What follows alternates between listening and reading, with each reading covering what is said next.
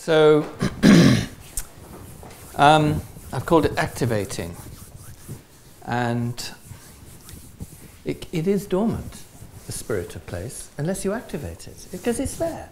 And we know it's there because writers, artists, have this capacity to transcend more of the kind of reality that they see into what might be called a deeper sense of what's germinating in a place. It's very interesting. There's a lovely story about Turner, who started off as a very pedantic illustrator, really, and he only drew what he saw. And for that reason, he worked in an architectural practice. And after a few years, he realized that this really wasn't for him, because he was drawing not what he saw, but what was expected to be presented by other people. So there was a kind of realism that they were expecting, but he didn't see that. He saw something beyond the realism, which you could call impressionism later on. So he left the architectural practice and started to become a freelance artist. And there's this lovely story where John Ruskin, who really invented art appreciation, was taken around by his father in the kind of sherry truck, because his father was delivering sherry to all the beautiful manorial homes of southern England. And he'd been given, John Ruskin, a little illustration of some of the kind of nice places in England, which had been illustrated by Turner.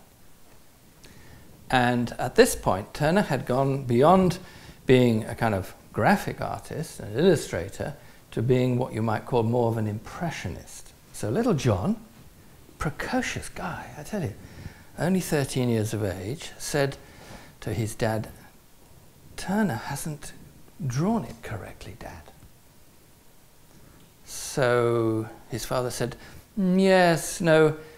Well, you see, Turner could see it and see beyond it." So little John Ruskin at 13 said, "No, that's not good enough. Look, here's the picture, Dad, and here's the landscape. They don't match up." And actually, from that point onwards, you could say that there was such a thing as art criticism. So what was John Ruskin, what was Turner, being able to portray that had content, had accuracy, but was in addition to what we all normally see? Now, this is a very interesting kind of conversation, really, because at the end of the kind of realistic period in English art and kind of poetry, I suppose, just before more the Romantics came on stream, the idea was to be scientific and accurate and only do what it is you saw. And yet, if you go into the ancient cultures, they're not so much interested in what's seen, but what's felt. What they might say is present, what is powerful in what you might even call an emanation of the place. What is it contributing? And if we go back into the most ancient history, you can come across one of these wonderful kind of little monoliths, and the ancient people put a poem. It's a poem. It's a statement. It's a script. Is it a map? What are they doing? But if these are maps, how do we understand it? And we start to say, well, take the idea that it is a map. What are we looking at? Well, we got two quite interesting lines. Vertical. We got a crossing, a horizontal. Oh, sorry, yes. Can we go back? Yeah, that's the problem if you touch it. I won't touch it. That's right. Except when you want to. Okay. And it's got this kind of sense of ascendancy.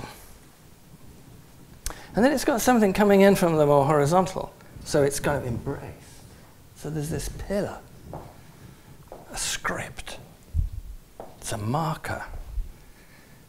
Maybe what we call a waystone later on, or a rollright stone, which I think is not far from here. The rollright stones are not far from here. So these are places in which there's a signature to be recognized, an emanation, a quality, an influence, possibly, or a marker for a sacred quality. And I'm interested in that because, and this might be quite a jump, I work with biographies, young people whose biographies are really challenged. And my contract with local authorities and the government is to do something about it. So what are you going to do, Aonghus? What are you going to do, Ruskin Mill?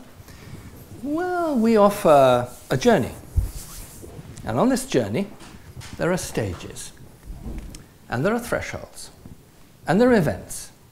And there are casualties. And there are opportunities for celebration.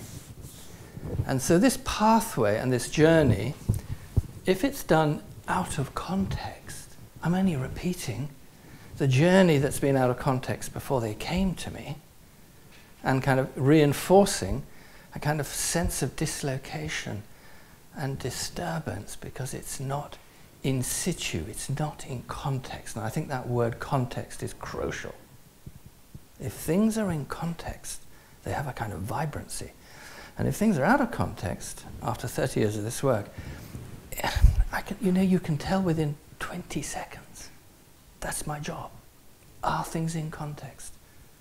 Are things in relational capacity to be evolutic or denuded?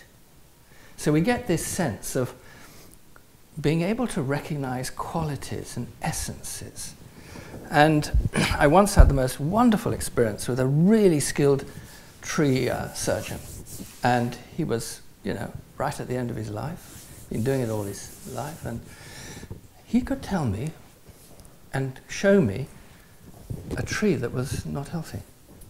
And I couldn't see it. I couldn't see the ILF, as John Ruskin said, around that tree. And I was furious at myself, because I can see health in my young people. It's my job. But I couldn't recognize what was not healthy about that tree, but he could. And he said, it's dying. I go, how do you know that? Little signatures, tiny little kind of markers of things that weren't quite right, the shape, where the branches came up, the stress levels, he could see everything. And it was as if he could also sense the quality before it even materialized on a kind of branch, leafy level as well. So he had this kind of nose, you might call it. So are these guys in the ancient past giving us a script of something that we have to learn to interpret and encode?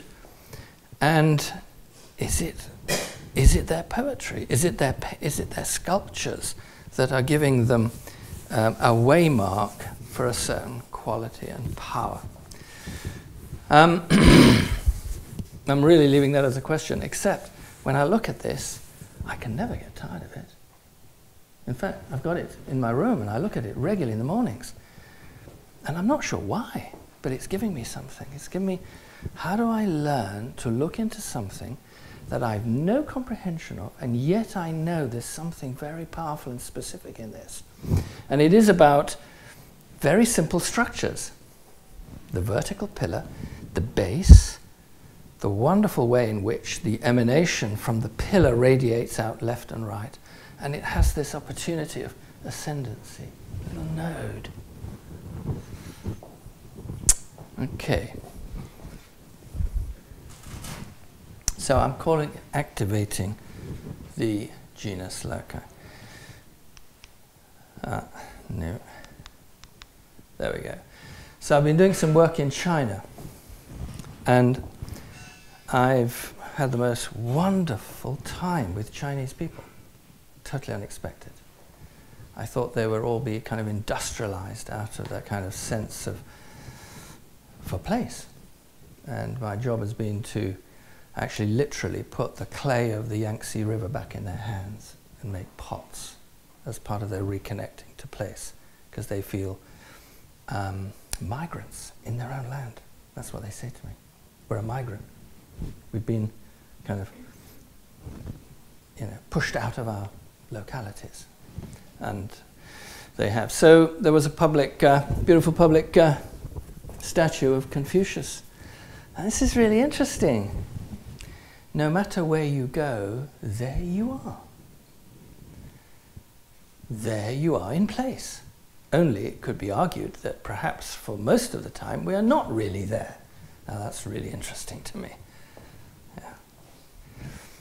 Perhaps we do not really experience or become conscious of the place that we are in. Now he summed it up. I can't qualify that better. The most beautiful text for me. And that's 500, 600 BC? The level of consciousness in that sense of articulation of, so do you know where you are? That's such an interesting question, because it's got many ramifications. So if you talk to as I have done on a couple of occasions, to a group of entrepreneurs, they all have one thing in common. It's not about money. It's about doing the right thing at the right time in the right place. And if you know how to do it, and you can keep knowing how to do it, you'll just grow. They all say it's an evolutive principle, and they're absolutely right. Now, my motivation for doing it might be very different from theirs, but it is a method. And it's a business method, and it's an acceleration method to actually achieve possibly greater results. And in effect, I've practiced that at Ruskin Mill, and I can tell you it works. Yeah? Because if you know when to place an idea in the right place, and you know how to connect it to the place, and you do it in a timely way, the effort involved is half of what might be, or even, it's a minutiae of the effort that might be needed if you're actually doing it out of time and out of place. In fact, most things don't even start growing when you do things out of time and out of place. So this is I'm expressing this to you as a bit of an entrepreneur myself, where in a way I need permission from the place to do what I do. And I'm going to come to that a little bit later on. Yeah. So doing things without permission is an interesting idea. So having looked at first American people who, you know, asked permission to cut the tree down, they wouldn't do anything without having permission to cut the tree down. The idea that you would be impounding the order of the natural world was not, it wasn't a concept that even existed in their culture. That's very interesting. So, do we know where we are? Can you become conscious of the place that we are in?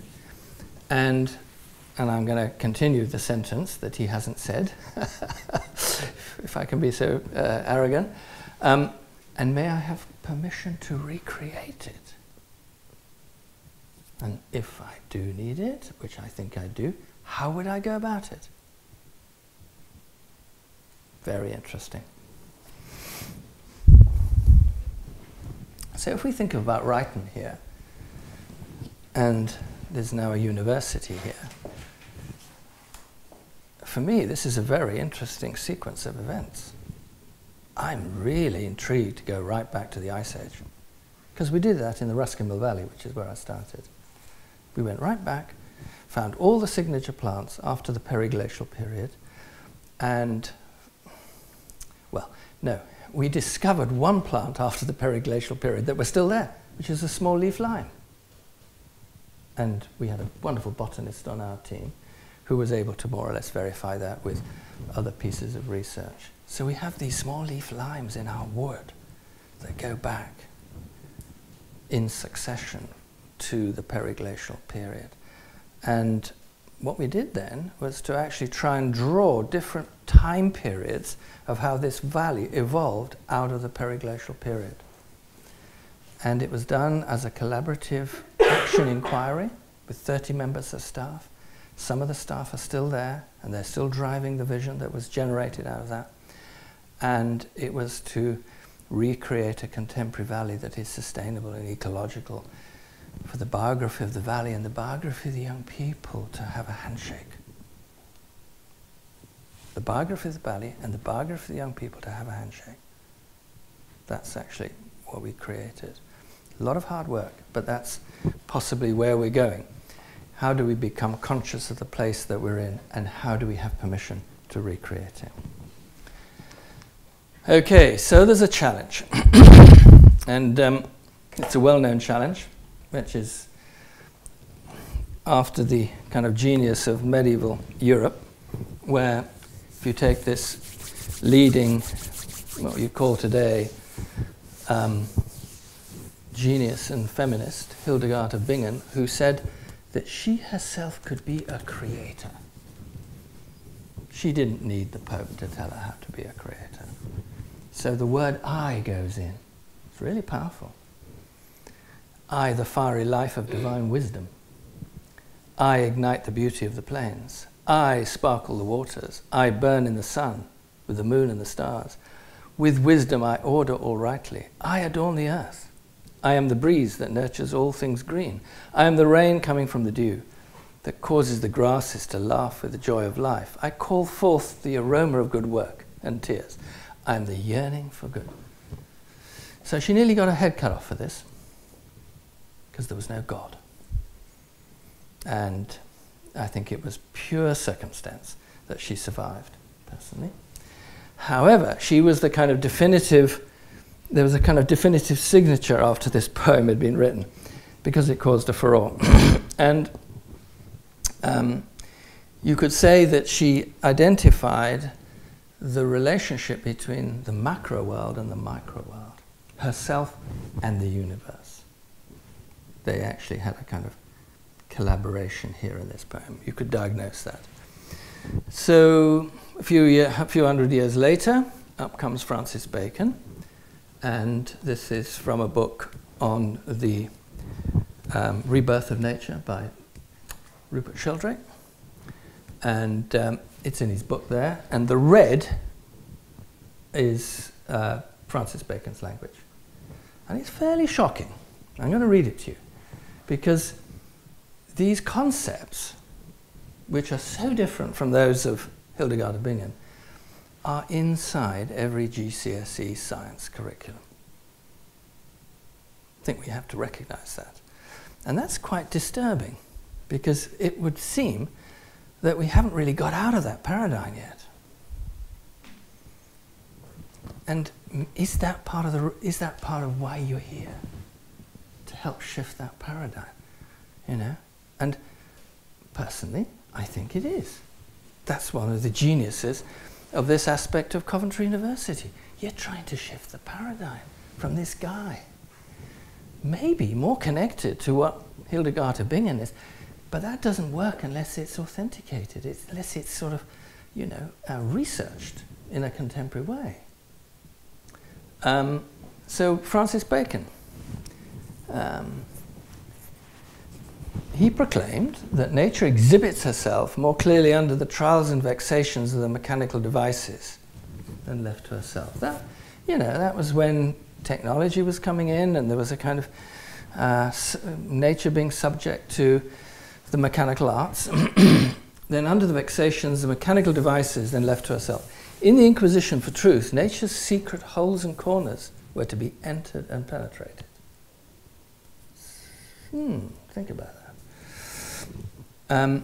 Nature was to be bound into service and made a slave, put into constraint. She would be dissected, and by mechanical arts and the hand of man, she would be freed out of her natural state and squeezed and moulded, so that human power and knowledge meet as one. He wrote of a new science as a masculine birth that will issue in a blessed race of heroes and supermen.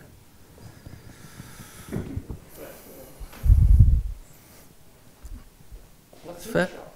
What? Was he shot for that? Oh no, he was venerated, and still he's being venerated. Come on, he's our national export. He should have been. You would do that first. He's our national hero.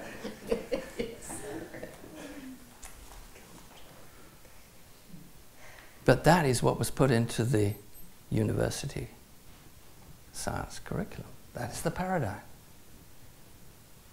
And it's not just in the UK, it's everywhere.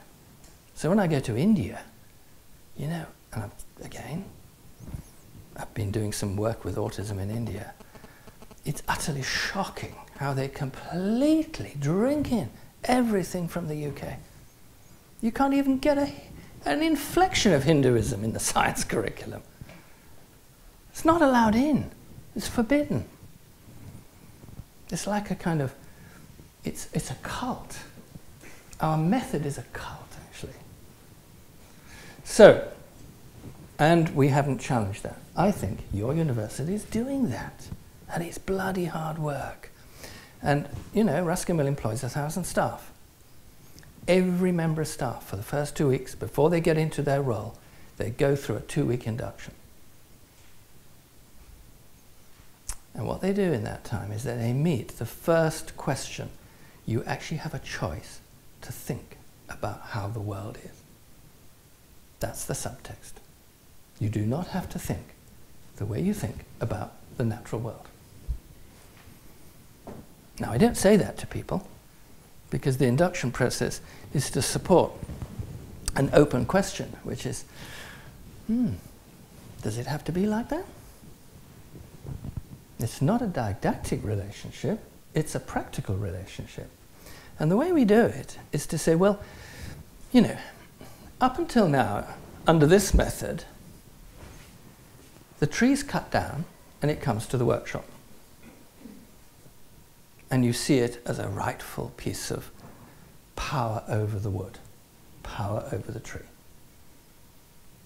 And actually that's legitimate.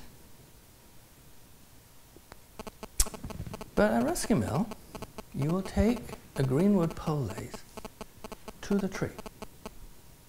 You will find a branch where you can find the elasticity and generative kind of tension and pressure, so that when you drive the treadle with your foot, the pressure of the branch takes the elasticity back up so you can have another go and drive the pole lathe to make your 3-legged chair. So you have to be connected to the tree. You're under the shelter of the tree, and you might have harvested a little bit of the wood from the tree that needs harvesting to make your 3-legged tree. So you are at one with the tree. You haven't impounded the tree, killed it, or brought it to the workshop. Now, by doing that reversal, something really interesting happens, because the spirit of the tree and the spirit of the place are part of the honouring of our new relationship which we need to develop, which is evidently so clear, that this old creed needs review. Can I have permission to take the tension from the branch and drive the pole lathe to make a 3-legged stool with your surplus?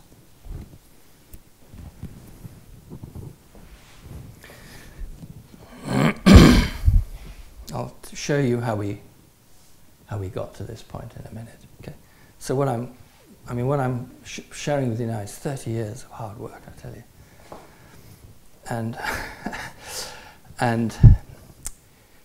so when the new staff have done that, do you know there's no need for a conversation? They get it. It's a waste of time to have a conversation.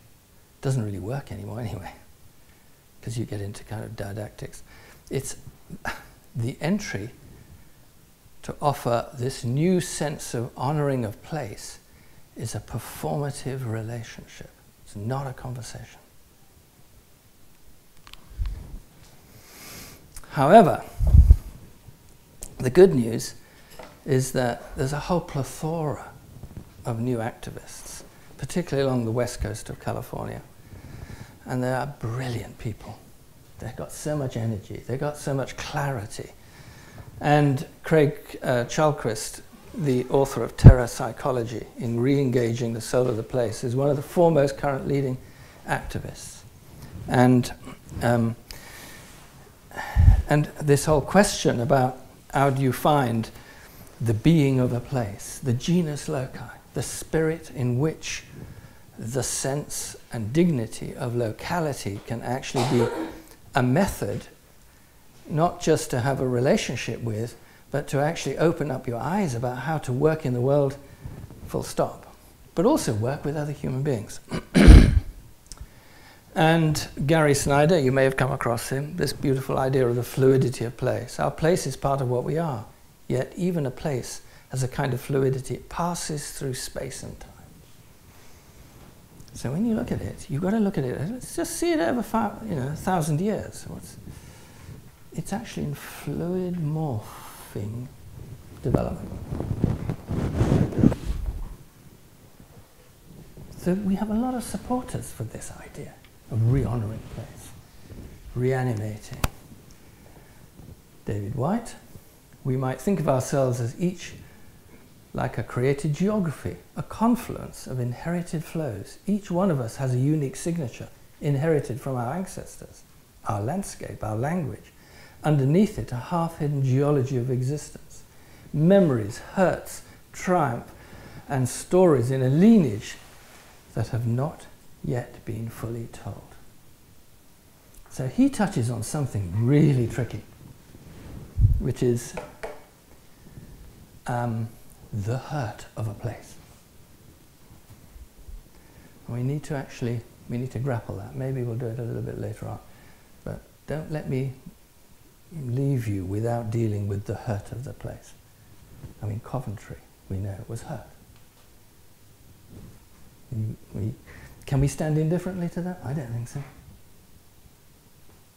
Just in the same way that when the students come towards me, I have to deal with the hurt that's been perpetrated. And if I can actually find a restorative experience so that the hurt is not kind of put into didactic dialogue, which then, do you know, those young people are so skilled they can outwit the psychologist. Because they do. So how do we overcome that? How do we overcome the hurt of a place and the hurt of a biography of a young person? Those are very interesting questions to me. We can look at it later.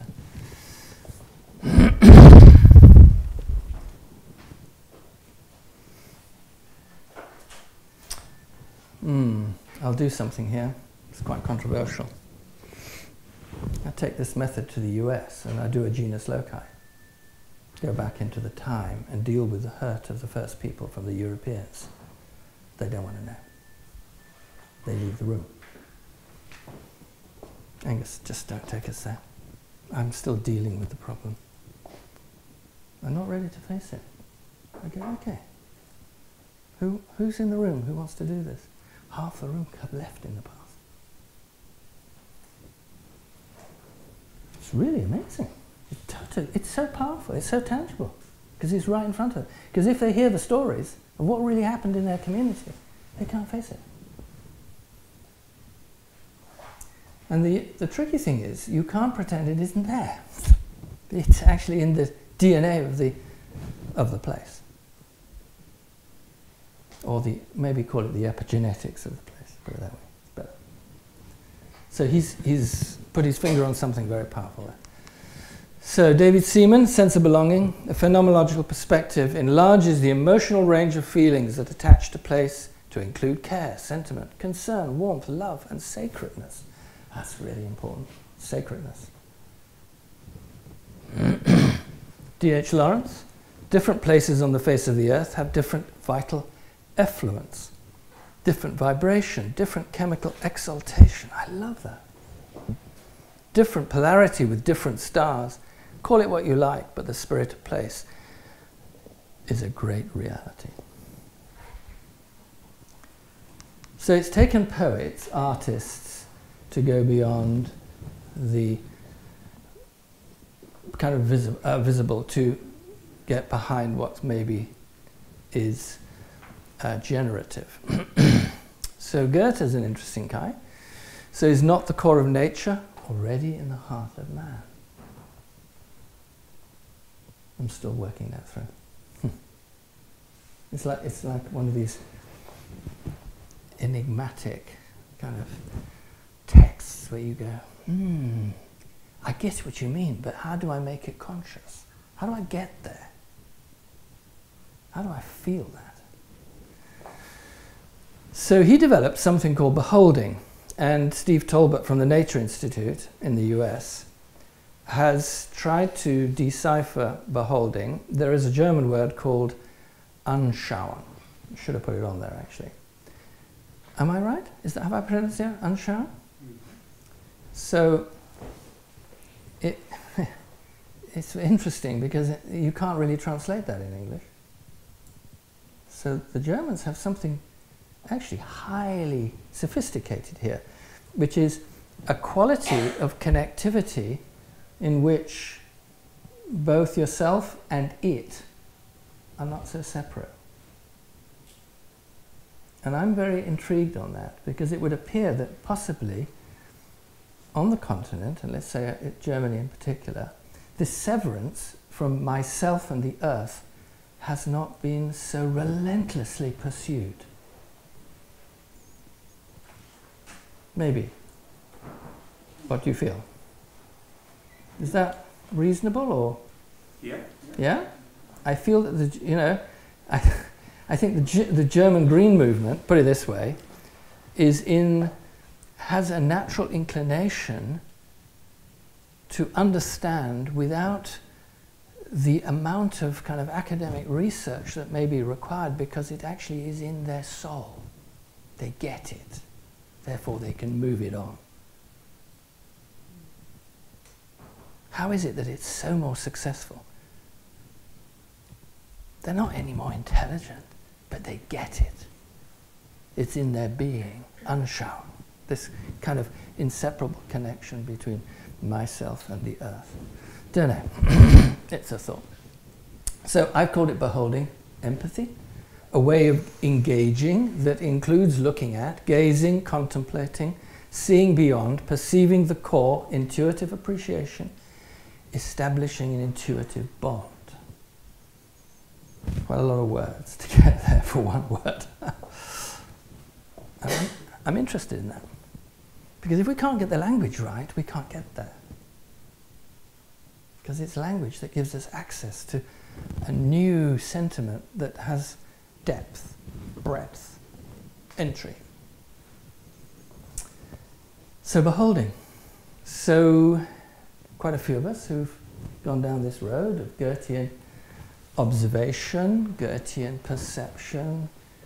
Beholding is a highly qualitative word where in fact you have an encounter moment between the subject and yourself. Sorry, between the object and yourself.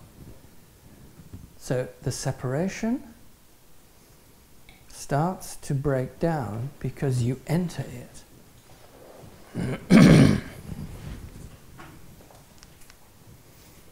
John Ruskin, he's not quite been re-established during the last 200 years of his anniversary, because obviously he was seen as a kind of wrecker of the industrial order in the end of the Victorian period, and rightly so, because he said, look, you're going to poison yourselves, you're going to have something called global warming, you're going to have degradation, you know, workers' rights are going to be completely thrown out, and if you don't put a minimum wage in, it took 100 years, people will be exploited. So, but he did say one interesting thing, which is the greatest thing a human soul ever does in this world is to see something and tell what it saw in a plain way. Hundreds of people can talk for one who can think, but thousands can think for what thousands can think for one who can see, sorry. To see clearly is poetry, prophecy, religion all in one. So this kind of seeing isn't about exact observation, it's about seeing.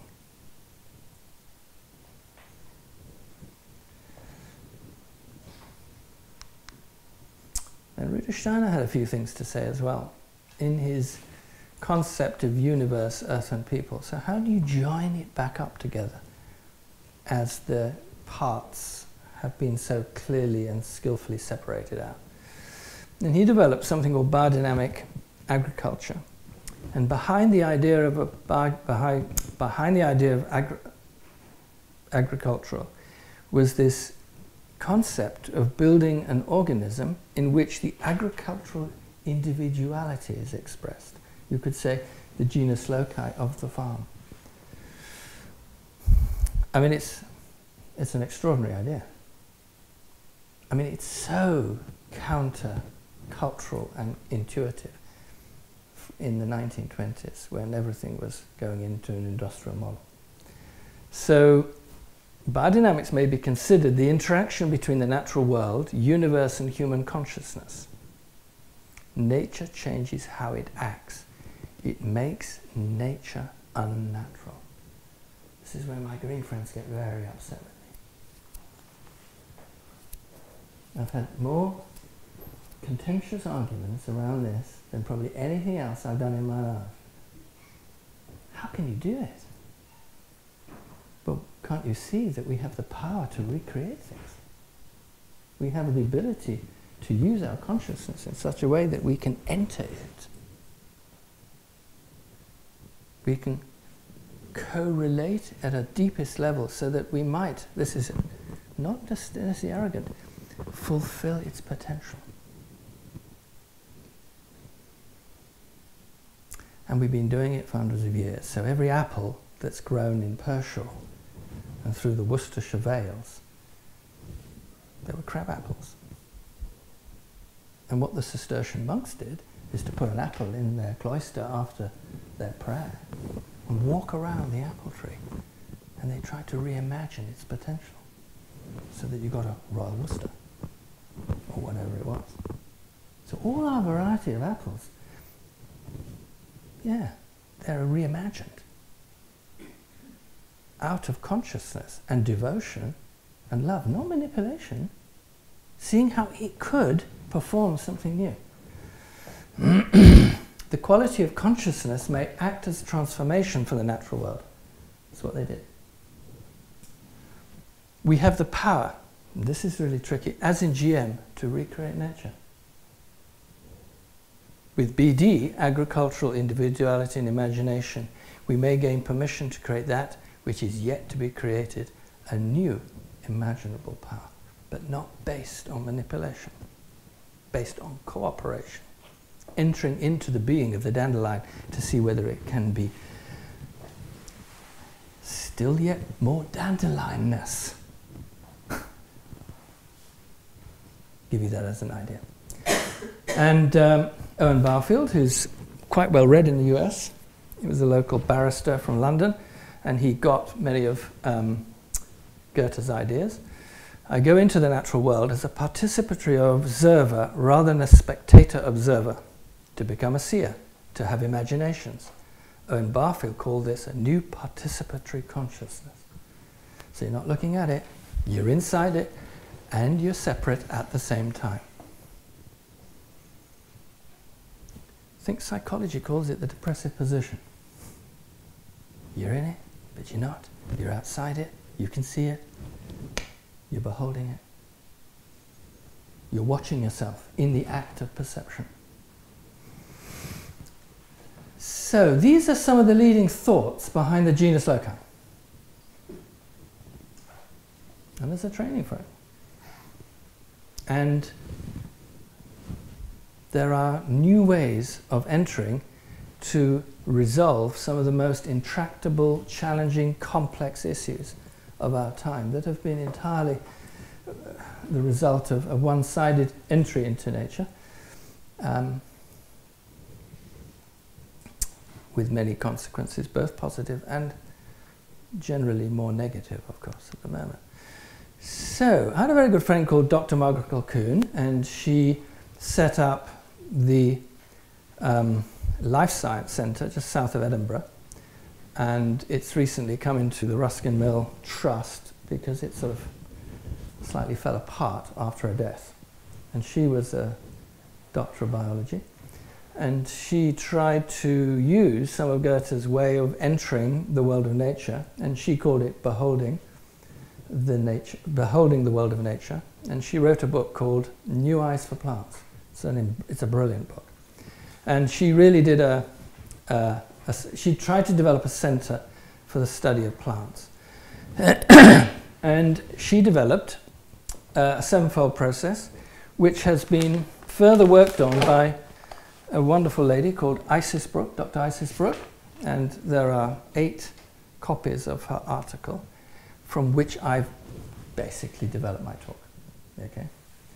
And Dr. Isis Brooke put together a master's at Lancaster University, just a module, which some of the Eskimo staff undertook, and it was transformative, actually, to go through that master's. So there are 8 copies here. Julia said if you want any more, then she will print it out. So, Isis Brooke was taught by Dr. Margaret Cocoon, and Dr. Margaret Cocoon, I'm one of her pupils, the late Margaret Cocoon. And she gave me some really interesting new insights into how to enter the place, enter the plant. Not looking at, but being a co-participant in the act of knowing the plant or the location. So you collect, stage 1, you collect the information, mineral, plant, animal and human. And I've just done a little short exercise on how that might look at Ryton, here, right now. It's terribly simple, but it is very important because it has a method. And so when Ruskimill put the Horsley Valley under its responsibility, we went through this process, and we had about 8 or 9 people in each group, and it's just basically going down to the library or going onto the internet, or actually then interviewing local people, actually at a certain point, and collecting the information. The question is, how far back do you want to go? How much depth do you want to actually enter into? And in the case of the Ruskimill Valley, we went back to the Ice Age. It was a lot of work. Every bit of information that we brought back was worth it, because the project is still regenerative, it's evolutic, it's got momentum, it's got kind of power, and it's shedding its insights into the biography of those students in the valley, because it's the students who recreated the valley out of the genus loci insights. So they're co-creators of nature, a new ecology of sustainability based on biographical hurt. So then you've got to bring it all together again, stage 2. That's difficult. But when you hear the results of the research about everything to do with geology, water, hydrology, and geography, with the guys who come back, everything to do with the plants, and the team who come back with the animal biography, right back to the mammoths, something happens when you start putting it back together again. It's as if you're creating something new where the parts start to fit together again. But it's clear. It's got a ring to it. And when you start finding the human history, wow, that's where you see the hurt. Who's done what to whom and why? How did that happen? So I did a project in Darlington. This is a tricky one. I hope you're not from Darlington.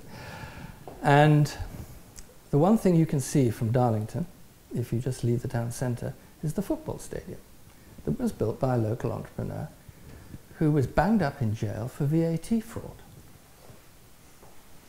So the local people were once had elevated him to the hero, and now he's the bloody kind of, you know, the kind of, what would you call it, the wretch of the local community. Because they feel guilty walking in there. And it's not going to be taken down. So it just, you know, it's, God, what are we going to do about it? Well, you can't do anything about it, can you? There's nowhere else to go. But what are you going to do about it? Forgive the guy?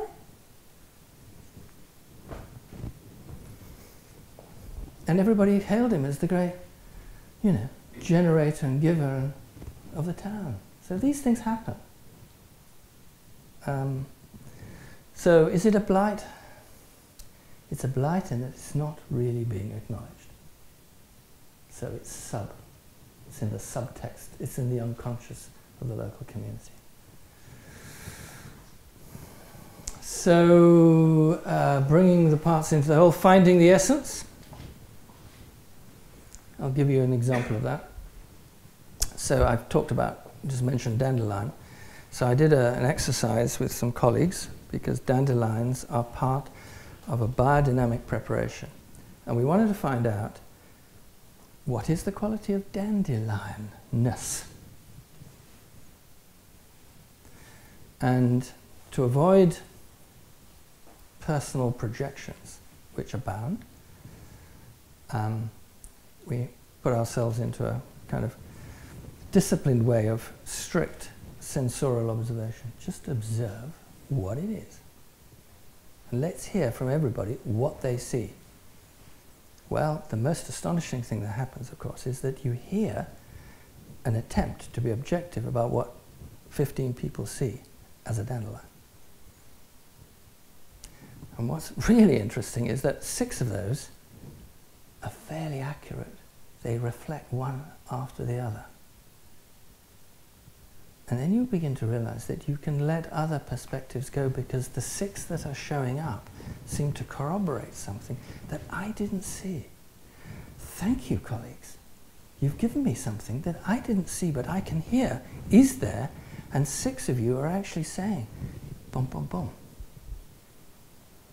So then you do a little haiku. Then you write a little poem. And you have another conversation. You distill. You go down, down, down. And suddenly, of course, this idea of the dandelion isn't particularly seen in the dandelion right down on the earth every day, but you've got a picture of dandelionness from which all dandelions come from, if you see what I mean. It's what Goethe called the archetype of the dandelion. It cascades dandelions. So when you look at a dandelion and you say, that's a particular type of dandelion grown in a stony, hard, dry place. That's a dandelion that's growing in verdant pastures.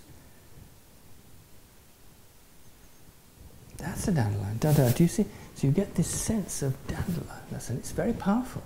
And if you can get a template of a dandelion that actually gives dandelion its variegated distribution, you have something that you can put as a template to be able to learn to see quickly. So that's finding essence. And then you can go back into the place and say, well, who are you? Can I name you? So I did this we got a building with the Demographic Fund. Demographic Fund was quite a generous fund that the Conservatives had available for special needs colleges. We applied for it, we got it. Quite a lot of money, actually. And we bought the most beautiful building, wrecked building. We had no idea as to its historical value. I think nor did the Heritage Department until we unraveled it through the Genus Loci audit. We found that it was actually one of Birmingham's first metal fabricated buildings. And that resulted, having discovered this, on a load of heritage cash. So we didn't even have to go to the bank. But we discovered that through the Genus Loci. But we didn't know how to name it. What's the name of this building? So we did a Genus Loci on trying to find the name. And we did lots of interesting research. And in the end, we found its name. Did any one individual find it? No, it was a consensus. It's called Argent College. Argent, from silver. I mean, you think, well, that took a lot of time, Angus. Why couldn't you get that? Well, the answer is you couldn't, because we couldn't find a name. Yeah. So we found Argent College because it was a college, actually, that worked predominantly with silver engineering. So Argent College is the name that we found. So who are you? We could name you. May we have permission to recreate you? Now, again, I can lose a lot of people at this point. Who are you? May I have permission to recreate? You might have to do that. May I have permission to recreate you? See, what's happened now is that you've endowed this place or this situation with being, with soul. It's what the poets do. It's what the artists do. And that's not a verbal response. There is no voice, as you and I would know about it. Not the voice between my relationship, my discourse with you now. But it's an iteration of events. Events happen, as we all know. Things happen. And it's our job to read the script of events. Do you know, it's something that a lot of people don't really take seriously. They say, well, that's a coincidence. No, it isn't. These things are happening all the time, and if you're aware of your own biography and its events, suddenly you might find there's a load of cohesion in those sequence of events. There's a load of cohesion, but how are you going to differentiate between phantasmagorical stuff and the real stuff on the ground? The only way to do that is to have inter-collaboration with your colleagues, because your colleagues hold you to account. We hold each other to account. It's very powerful. If you invite them, put it under the scrutiny of what Dr. Isis Brooks calls intersubjective verification. Beautiful term. So the person comes in, but each one is actually scrutinizing the other. Something emerges.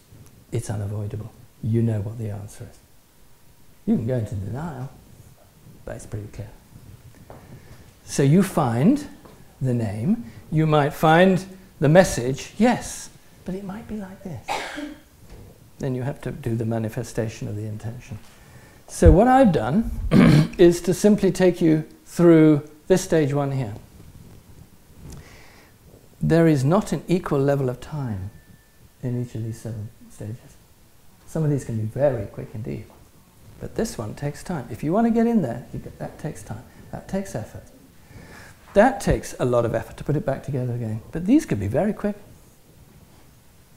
depending on the scale and what the project is. So if we want to find the essence of this place here, it would take a group of about 15 people over a period of time, determined by you how much scrutiny you want to go into. But something will happen, and the colleagueship that is generated in terms of owning the insights is transformative. What it did at Ruskin Mill was to form a faculty of commitment to the project. Do you know that's the greatest gift? That's the greatest economy you can have? A committed group of human beings to do a project together. And you know you can put your differences aside because this is so important. It kind of it distills what the really important things are from the interpersonal crap. Just look, put it aside. This is really key. So this is how I do it. I put Goethe as my inspiration. I put Hildegard of Bingen back up there. I put BD in there because I want universe, earth and people. So I'm going to put the stars there. They have rhythms and cycles. The moon has influence. The moon is a very dynamic organizer of hydrology, both in the plant and in the tides and in the and in the world of liquid formation. And I don't need to do anything with it, but I'm making it just present. I'm then going to organize, just like the old Celts did, get the air right, get the fire right, get the water right, get the earth right. What are the coordinates? And you can take many different perspectives. And there's no one right perspective. But in the one that I do, I tend to put air in the north, earth in the south, water in the west, and fire in the east. We need to go through another talk to give you the rationale for that. But that's the template. And it's a vessel. I'm going to fill this vessel at Ryton Gardens. I need to find out. So I'm going to do a bit of an exploration on the geology. And what I found was really interesting in Warwickshire.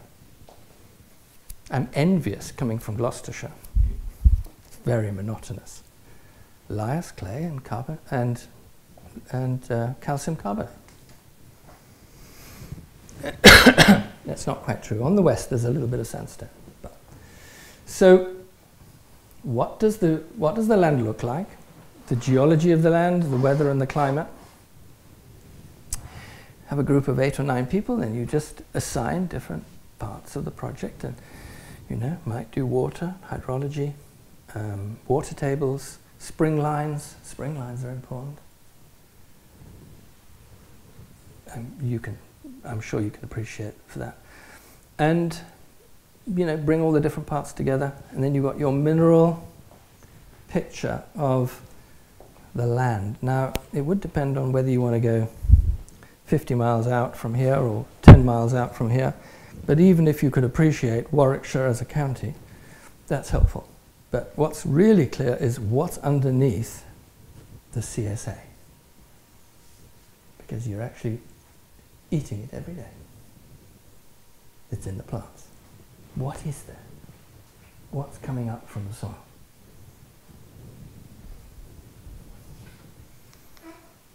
Next one. Have a look at the bioregion. The plants, the water, the influence of light and warmth. What's the history? What type of plants have really contributed to the economy? Or, in the case of Birmingham, the soil was so poor that it was the place for the Industrial Revolution. There was no claim on the land because the soils were so poor. It's really interesting, eh?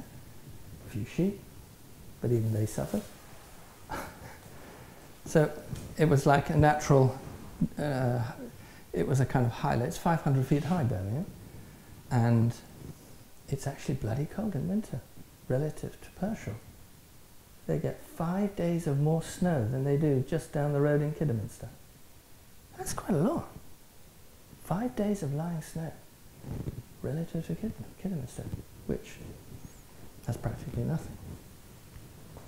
So all these sort of things start to, so there's a plant deficiency, you could say, in Birmingham, which actually gave rise to very cheap land to be able to build industrial development. That was interesting. The animals. I didn't know that there were red squirrels in Warwickshire. Should have done. Really intrigued. I thought they were only in the Lake District. So that's interesting. How's the red squirrel survived in Warwickshire? And in a way, you can say the soul of the landscape is embodied in the animals, because what happens with human beings is that we ensoul them. We bring them into our community. We co-create a community called a farm through our relationship with the animal. Those are dependent on the life of the plants, and the life of the plants are very often entirely dependent on the physical geology, ... So this building up of context together, and then human identity. Human biography of location, significant personalities. I'm always interested in the young people. I'm always interested in the influence of the young people of the millennium. Really interested. What are we doing for them? What do they need? What are they asking for? Hugely important. They're constantly overlooked. How do we cater for their needs? How do we help them actually constitute this displacement of virtual relationships? How do we actually bring soul identity to community and sense of belonging? How do we deal with the double? So the impact, I call it unethical practice, deceit, whatever, you cannot ignore it. So having worked with young people who are bearers of toxic human relationships, that's there. What am I going to do about it? how am I going to actually help that location, which has also had a perpetration against it, a hurt, and the history and the biography of those young people? Well, my discovery is that when they shake hands, transformation takes place. It's not on a didactic level, it's on a performative level.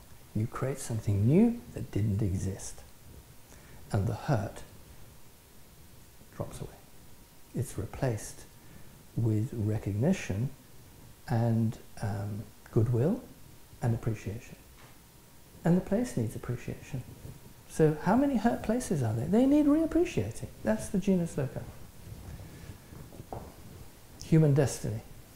Tricky stuff, as we know. So, I was given a piece of land which was a headland, a kind of inland headland between the River Tees and the River Croft. No, Croft on Tees. Croft on Tees. Yeah. And these two rivers had a confluence right here. So we went to the confluence. This is the nose of the land. This is the group. And we were taking notes. May not look like it. Everything was being observed. Plants, stones, speed of the river, the type of gravel. This is a fantastic photograph. This is Janine Chrisley, my fundraiser. She's got millions for the trust because she can do dum-dum, the right thing at the right time in government grants. So she's a genus loci, genius on grant filling, because she gets it done on time in the right context and can do the case for support. And she got the $2.5 million from Ed Balls to buy this land, basically, for youth at risk in Darlington. So we then went back into the genus loci and built up just exactly what I've taken you through. And it was a very difficult place because it's been in a landlord for 800 years. You know, I thought a 100-year land program was quite smart on myself until I met this guy who had 800 years. And what happens to a family who owns land for 800 years? Well, I'll leave you to think about it. Quite remarkable. The power that lives between the landed family lineage and that land. Quite remarkable to meet. Anyway, so we were given a lease. We weren't given anything. And so we had some leased land, then we bought some land, and we had to put this leased land and this inherited land together. Still tricky. And it's now a centre. It's taken many years to put together because it's not far from Catterick, which is Europe's largest military base. The suffering in that military base, really tricky stuff. The hierarchies, the social, it's called living in a military establishment. There's a lot of social abuse. It's perpetrated in the action of a military establishment. They can't help it. It just happens. So the wives with the special needs kids or children who are not quite performing well just get tossed out. We pick them up. So we have a military family centre called the Fold. And this land is enfolded. And what we discovered in this walk was trying to find the potential of this place. And when we actually could give it its signature and its name, we got even more money. I'm not saying this is a money spinner, because it's all to do with motivation. But money comes, there's no question of it. If you have a clear task and a vision and a solution to intractable issues. And they're not just social, they're environmental as well. So this is the first stage of collecting the data. Okay. Now let's go. Look at this. So when I saw this, I thought, whoa. Oh, this is menacing. I'm still reeling from it. Just look at that. What's that telling us? This ever-expanding, radiating, urban development. There's this little spot here.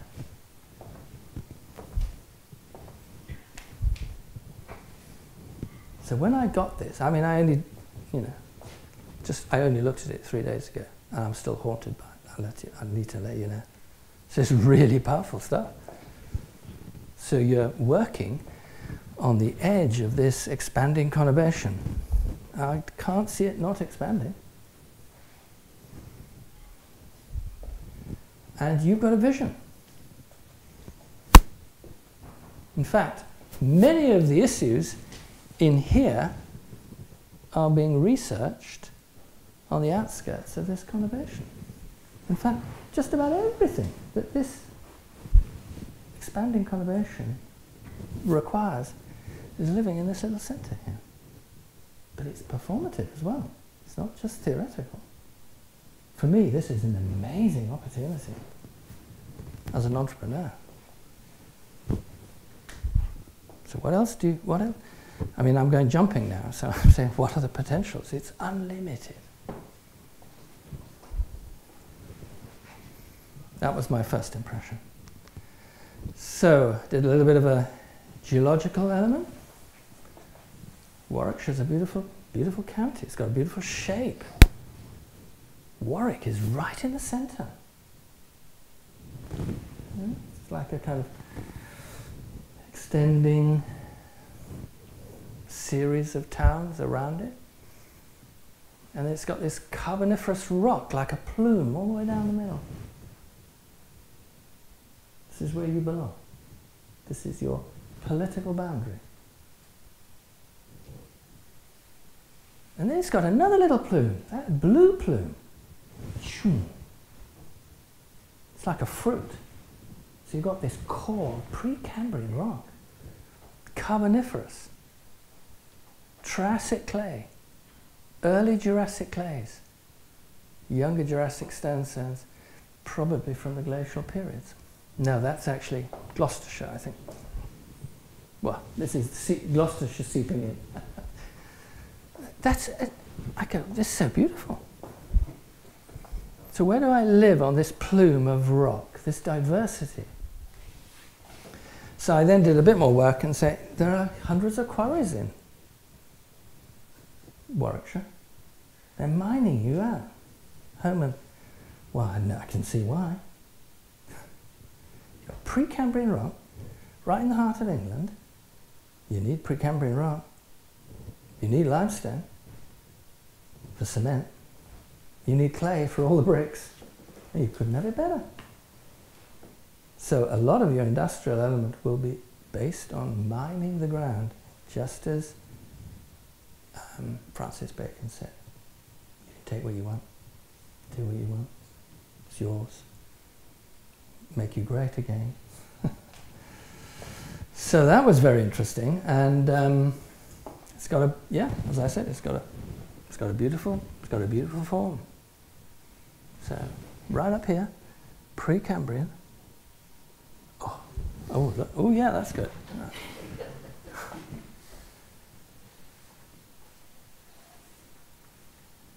No city on it there. That's interesting. No town on it. Well, particularly big anyway. No, there we go.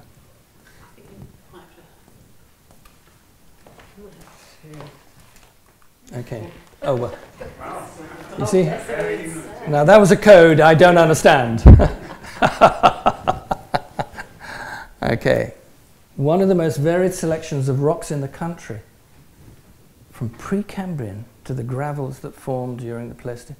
You could say, if you've got roadstone, you've got limestone for cement, and you've got the gravels, you've got the basis of big industrial development, actually. Well, it's not that big, but that's the... fossils, including the Cambrian tribolites, Jurassic invertebrates, and Wilmcote plesiosaur. I've heard about that. Have anyone seen the plesiosaur? Yeah, it's interesting. So that's a signature of an ancient past, you see. And if you want to go back, and I did another genus loci quite recently where we went back right to the Earth's formation of the continental plates, because a place that I was doing a genus loci was on a continental plate. We had to be clear about. So which plate are you really on? And are you in the eastern plate or the western plate? Let's be clear. Are you going east? Are you going west? Or southeast? So I think it's important, and it's also important to know where in the geographical boundary of the Earth where the sandstones were formed, because they are usually going to be formed somewhere north of the equator or south of the equator.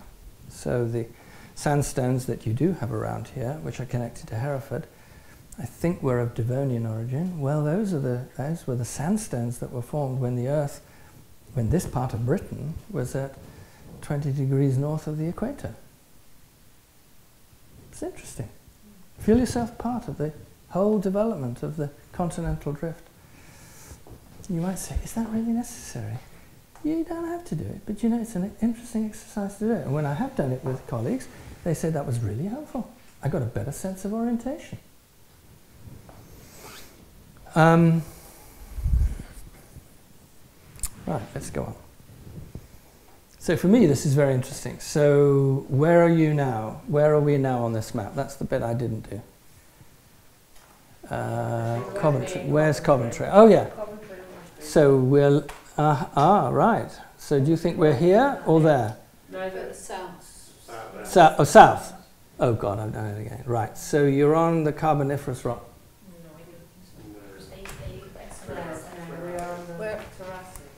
We're sort of there, aren't we? I thought we were closer to Triassic. Oh, yeah, okay, so we're here then. There you All right, go. we're in the, So we're in there. the, Okay. No, we're not on. Do you know what? It's really important to know where you are.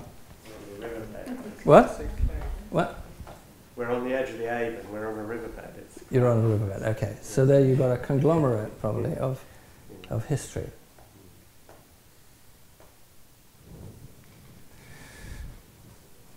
I think it's very important, yeah. And also where the rivers come from. Because if the river did come from the Precambrian, you'll be having these beautiful, silicious little pebbles in your riverbed. Yeah, no, it comes from Leicester. Doesn't? It comes from past Rugby and Okay. Market Balls. Right, okay. So it's coming from Jurassic clays and limestones, yeah, okay. So what was interesting when we were in the riverbed, we had one, because it was a conference, we had one riverbed from the local geology, and then we had another riverbed from the lead mining area of the Peak District.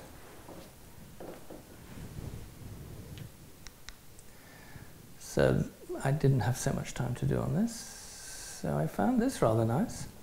So you're in Shakespeare country. I know the bank where the wild thyme blows, where the oxlips and the nodding violet grows, quite over canopied with lush woodbine, with sweet musk roses and eglantine. It's all there. Those are his local flowers. It's in Midsummer Night's Dream. Now, where did he write that? Was it here? I don't know, but it's important. I'd like to know that. Because Midsummer Night's Dream, in my way of decoding what Shakespeare was doing, and you can take this as my opinion, okay, so, was that he gave us, the English audience, the last visage of the shamanic druid culture, which was obliterated just before Francis Bacon. Some of the druids were living in central England in their oak trees up until 1500. Well, no. And they were the protectors of the landscape. They took charge of the energetic fields of nature. and there was no way they could survive the onslaught of bacon. So my understanding is that they disassembled, closed down, left. The landscape was then left for a new group of people to take charge and reanimate it. And in my view is that you're part of it. There's a new resurgence of care and attention and love for the landscape. The genus Loci is a starting point to reanimate that which our ancestors had to leave behind due to the adversity in which they would be burnt at the stake and the rest of it. Because that's what happened. If you stuck your neck out. And so it was obliterated. So he gave us this picture of the whole world of Titania, the kind of world behind the world of the spirit life of nature. So Midsummer Night's Dream is exactly what it says, but it's more powerful than that. It's a visage of Shakespeare's genius of looking into the ancient heritage of Albion. Okay, animals. I didn't have any time, but I'd love to be able to articulate more clearly, you know, in a timeline, what were the key animals that came around this area. And the only one I really found was the red squirrel. Well, did I put it in there? No, I didn't.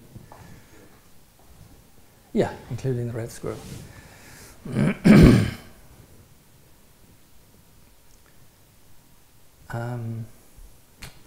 Let me do you an example of how important the animals are.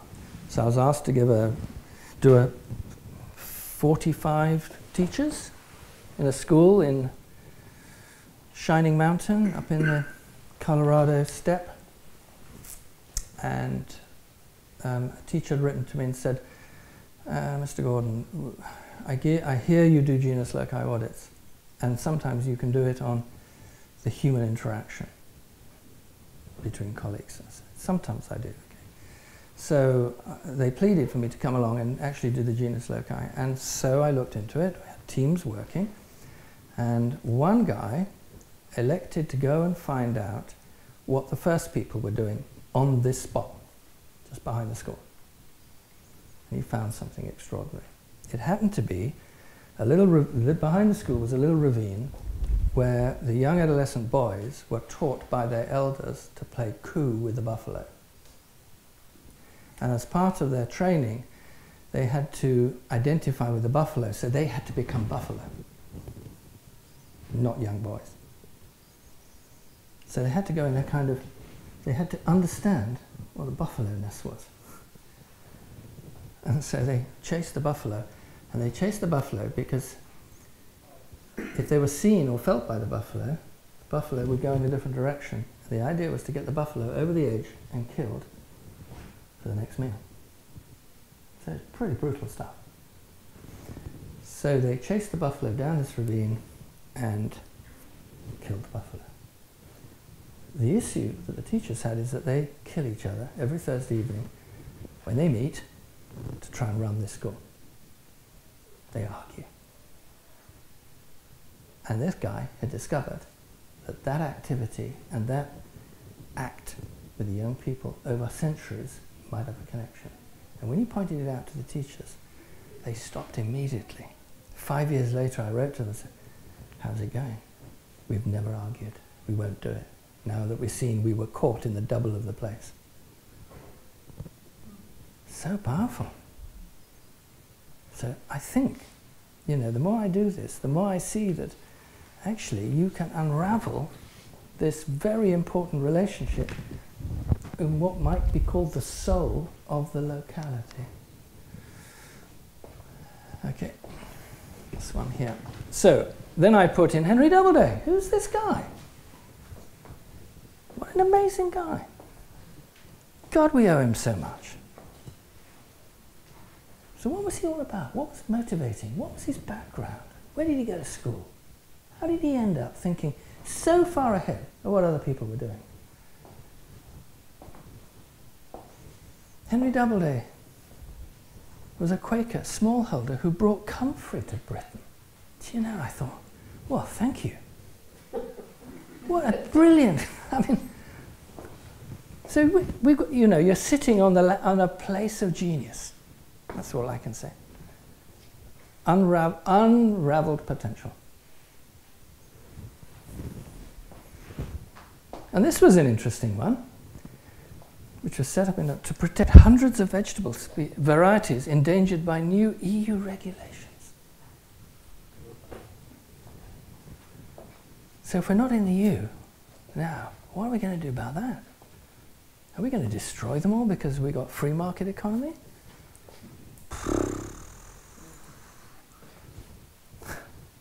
Oh. Where did we go? Oh!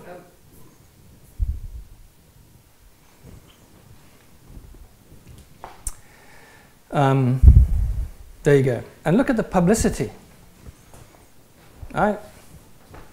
What's this? The Garden Organic for Schools scheme involves 10% of all schools in the UK. I didn't know that.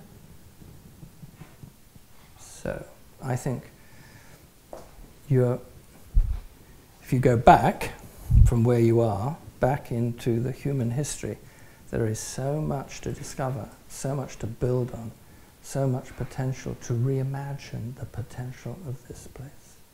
Thank you very much.